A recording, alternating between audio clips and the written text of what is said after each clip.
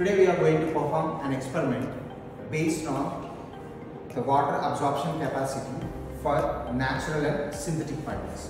So what is the aim of this experiment? We are going to check the absorption capacity of natural and synthetic fibers. For that experiment, I took some materials. Okay, one, I took natural fiber as cotton directly from cotton plant, and on the other hand, I took a cloth. This is a synthetic cloth fiber. Okay, so I took from the normal cloth. Whereas I have took two glasses. In these two glasses, I kept same volume of water. You can clearly see this, right? So now I am going to do a small experiment. What I am going to do here, I am going to dip cotton fiber in one glass and the synthetic fiber in the other glass. Let's see what is going to happen.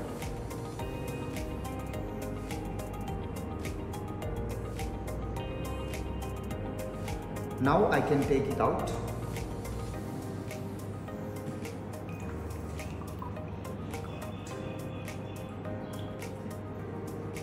So now students, you can clearly see from this experiment the level of the water where the cotton has been kept has been decreased, whereas the level of the water where I dipped the synthetic fiber is remained same. From this observation, we can conclude that the cotton natural fiber absorbs more water, that's why here also you can see, and the synthetic fiber absorbs less water.